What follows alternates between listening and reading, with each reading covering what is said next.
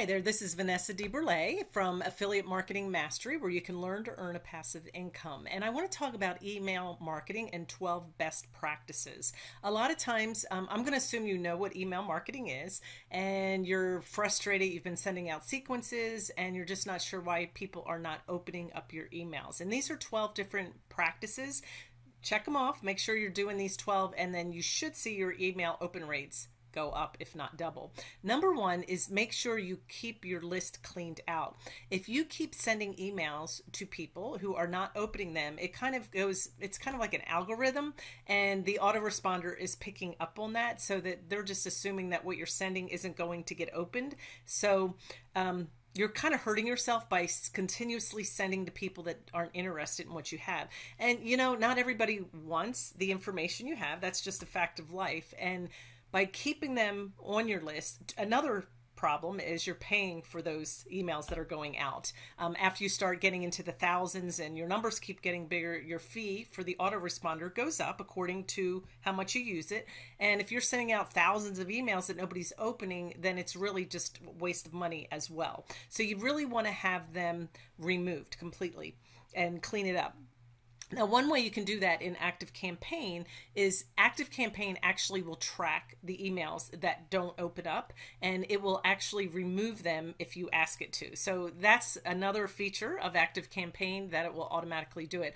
Some autoresponders require you to go in and take them out by hand, and it's much more cumbersome and time consuming. So that is a nice feature in the tracking part of ActiveCampaign. Now let's look at number two. You want to make sure you don't over deliver. And what I mean by that is some people in email marketing say, oh, you should get yourself in front of everybody every single day and, you know, keep on emailing every single day. If you do that, think of yourself. There's been people, I'm sure, that have emailed you every single day. You really get tired of seeing their name pop up. I had one person that was emailing me, and I actually enjoyed their content. I was opening it, but then it was every single day. So it wasn't a treat anymore. It was like, oh, another email. So if you just send 2 to 3 times a week, and be a little bit inconsistent, then people will go, oh, there's an email. I was looking for one. I really enjoy their content. I pretty much have mine set up to where every 10 days I send roughly 4. So it is probably 2 to 3 a week. It comes out that way, 5 every 2 weeks. So, but I'm not consistent in how many days I skip. I kind of mix it up a little bit, but just stay in front of them, but don't be in front of them so much that they start ignoring you and they feel like you're annoying. And number 3, again, do not send the email every day. So I just talked about being in front of them every day, and now you want to be consistent. So you want to send emails, but not every day. All right, number 4, do not email on weekends. If you start tracking and looking at the algorithms and your analytics of your emails, you're going to notice that most people do not open them on the weekends. Friday, Saturday, Sunday, pretty much skip those 3 days and only send between 11:30 to about 2:30 Monday through Thursday. You'll find that those are the best times that people will open up their emails. And if you think about it, that's when people are usually at work and they're, you know, they've got their work done, they're sitting there, maybe they're getting ready to go to lunch, and they'll start checking their emails, and there you are. Don't sell in every email. This is number 5 out of 12. If you sell something in every single email, again, I've had people, I've enjoyed their content, but then it was like, okay, what are you trying to sell me? And if people, you know, spread that out, there's the 80-20 rule. If 80% of the time you're just sending content, good, valuable content, and 20% of the time you're trying to offer them a tool or sell them something, then you'll find that that's a good balance. Number 6, make sure you segment and tag your emails. And what do I mean by this? Even though you might not understand how to use it or how it's going to benefit you right now, do it anyway. And down the road, it's going to help you. So let's say I send out a lead magnet. And in that lead magnet, I'm in health and fitness, and maybe in this particular lead magnet, I started talking about lifting weights. Maybe it was something I hadn't been talking about. I was into nutrition and shakes and maybe just getting out and exercising and moving. Well, all of a sudden I started talking about not weightlifting, but lifting weights as part of the routine. And so I sent out a free lead magnet on how to gradually increase the level of your weights, and here are some simple routine workouts to do. And people got the free lead magnet. They were added to my list. Well, I can tag them weights.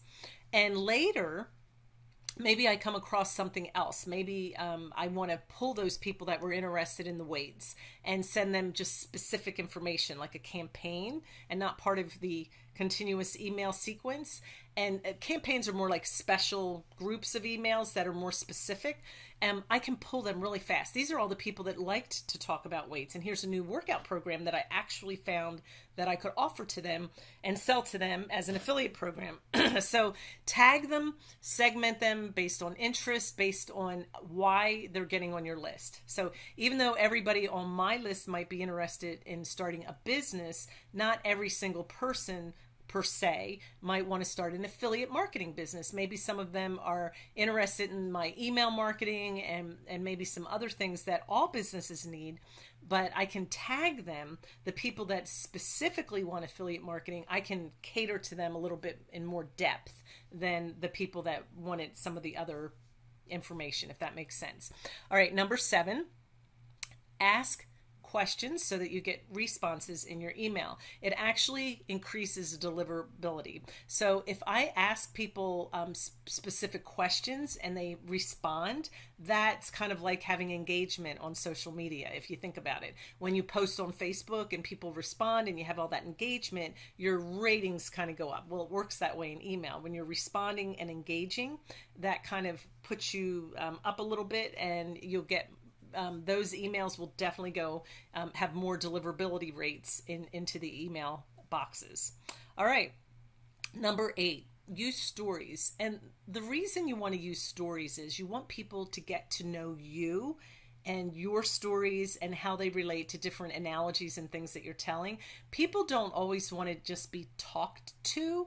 You know, if I wrote an email to you and said, oh, I love these weights, and this is a routine I started doing, you got to try it, as opposed to telling the story of how, you know, I got tired of just walking every day. I wanted to up it a little bit, and I felt like I was too old, but I started out with 2 pounds, and I even sat in my chair, and, you know, tell a funny story. I mean, could you imagine someone sitting in a chair with 2-pound weights? It's kind of a visual that's ridiculous, because 2 pounds are not much, but it happens. And actually I did do that, but and then how I built all the way up to 12 pounds, and I feel so much stronger, and it took me this much time. But you can tell that story and tell the success that went with it, and then people were like, wow, if she can do that and she wasn't embarrassed to start with 2 pounds and sitting in a chair, then that's something I can do. So tell a story, and it just makes it more relatable. Number 9, you will hope that one day you will have this problem, but warm up the IP. And what does that mean?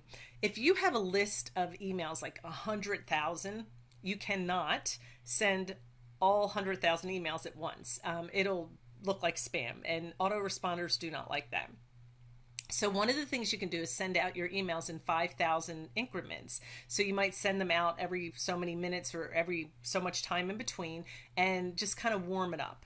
And then that way it doesn't look like spam. Now, I know some people, when they start getting those huge numbers, they will actually go out and use 2 different autoresponders just in case one shuts down. They always have the other one that'll keep working, because the bread and butter of your business is your email list. I just got an email from somebody, an influencer. I'm on their email list, and they just mentioned how they just lost their account on Facebook. It was shut down. 25,000 people were following them on there, and it just got shut down out of the blue. But they have an email list, so you have to make sure you build this email list.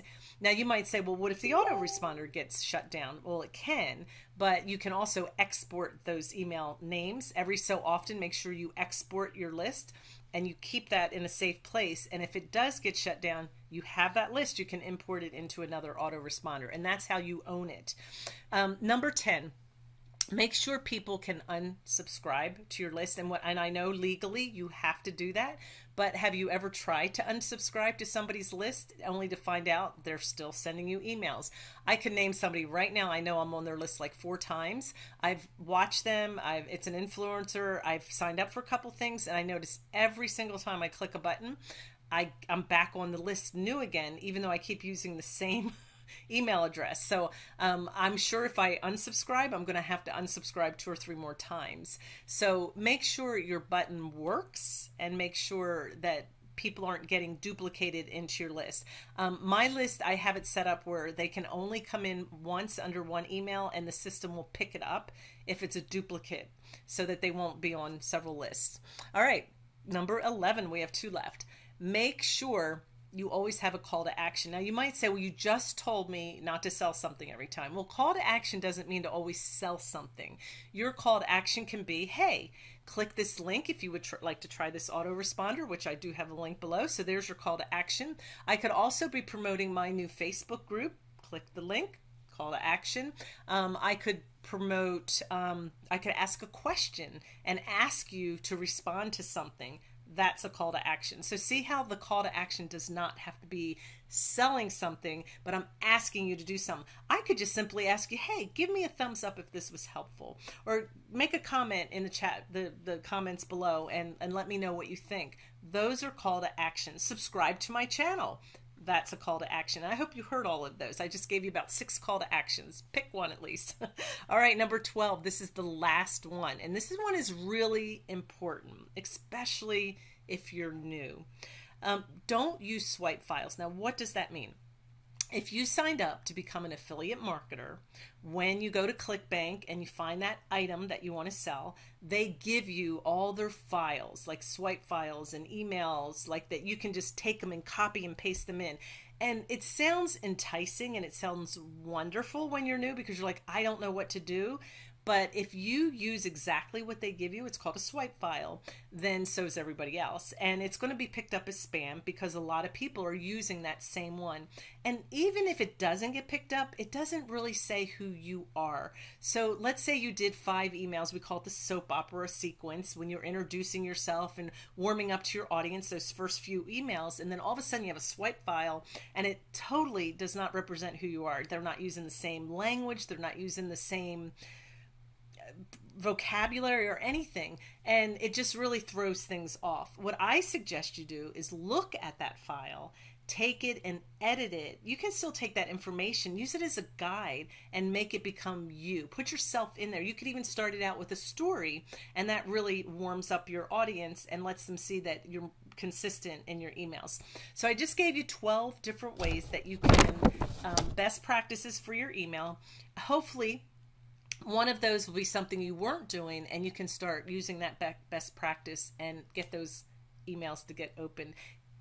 You already heard all of my call to actions. Give me the thumbs up, the subscribe, all that stuff. But you know how that works. I do have, this is my real call to action. I do have a playlist about email marketing, and I've got the link below. If you're really digging in and trying to get your email marketing up and running, I have some videos that I made, and I put them together in an email playlist, and the link is below. So definitely check that out. So that'll help you with your email list.